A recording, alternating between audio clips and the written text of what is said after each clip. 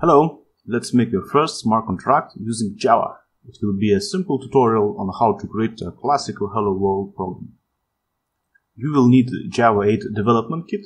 It must be Java 8, not 9 or 10. Git source control and VSCode or other interactive development environment on your system. So let's go to a terminal and check do we have it.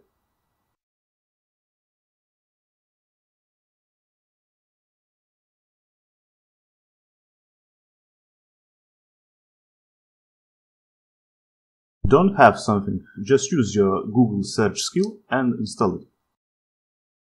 Now we need to clone BlockTalk from GitHub. Let's use our search skill. You can see here is the Burst upstream organization. We are the main developers of Burst.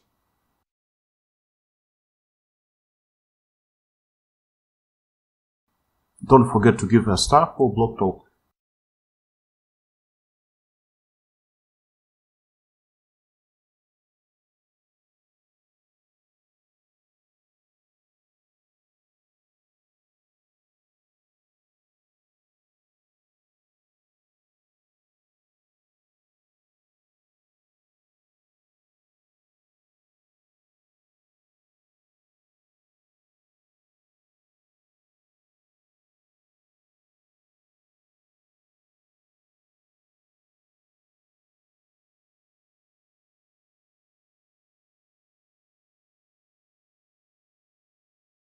Now you see I am using VSCode.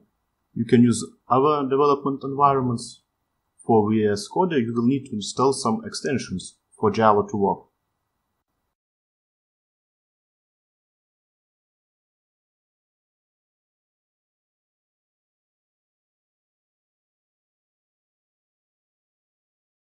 So let's go to the samples folder and choose Hello World Smart Contract.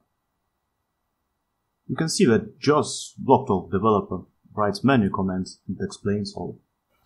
Here is only one method transaction recited.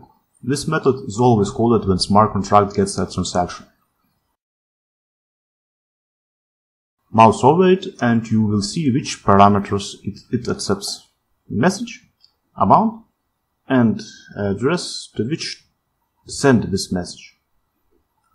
Let's edit this message. Here you can see not a hard-coded address, but another method. Mouse over it, and you can see what it does. It means that smart contract will send the message back to address from which it got a transaction. More methods available for you to use in smart contracts. You can find in the contracts file.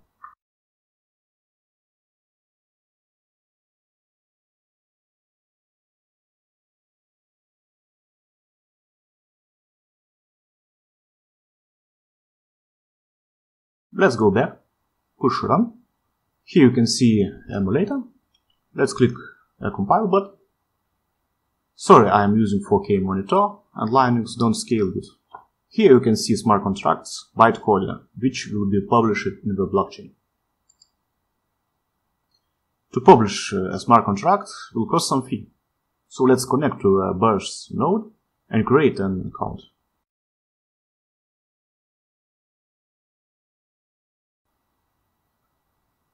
Just search Burst testnet. Here you can see Burst testnet wiki page. Scroll down.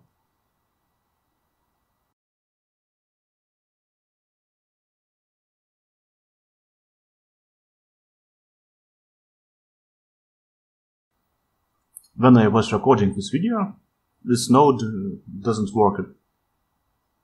Let's go to this node.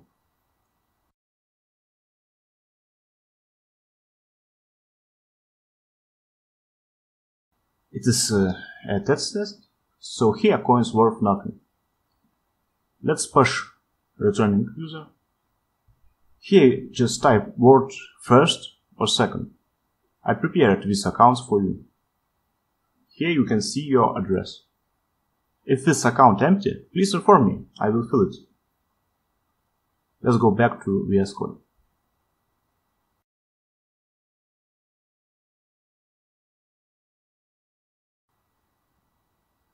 Here you can change a contract's name. Here you can change the description of a contract, smart contracts creation, transactions, deadline, fee for place in the blockchain, execution fee of this smart contract. Let's change it to recommended. Now let's type password of your Burst account. In this example I am using first. Let's publish it. Smart contract's name can't contain whitespace or other special hardware. Here you don't see your smart contract because it needs some time to be added to the blockchain. Let's go to the Explorer.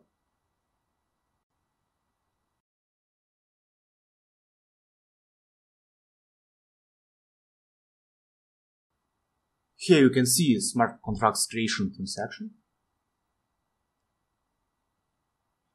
Now let's go to the Explorer. It is Zox Explorer, but you can see that it is not Testnet but mainnet Explorer. So let's find Testnet Explorer.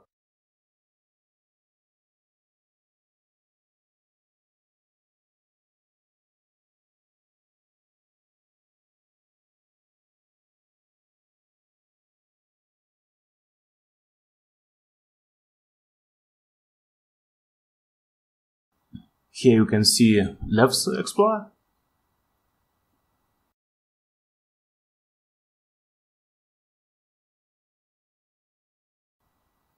In pending transactions, you see your smart contract creation transaction.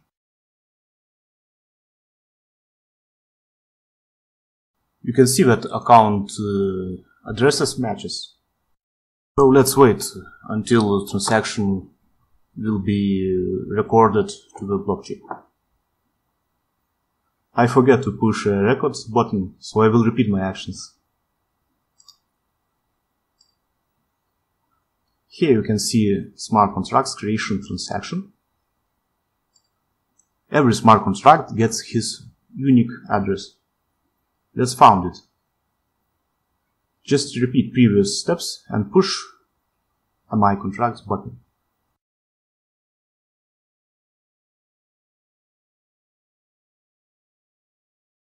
You need to enter a password of an account from which you publish it in the smart contract. So again, type first, copy address. Let's make a transaction to the smart contract.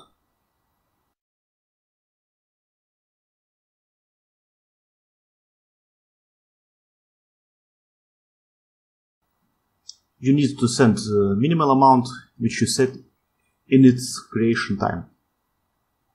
Now let's wait some time until our transactions will be read to the blockchain. Now we see that our transactions are accepted to the blockchain.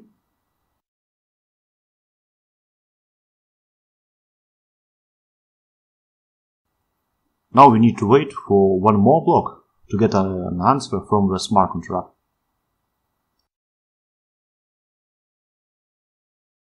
After one block, we got an answer from the smart contract. But why we got only one answer from contract, not two?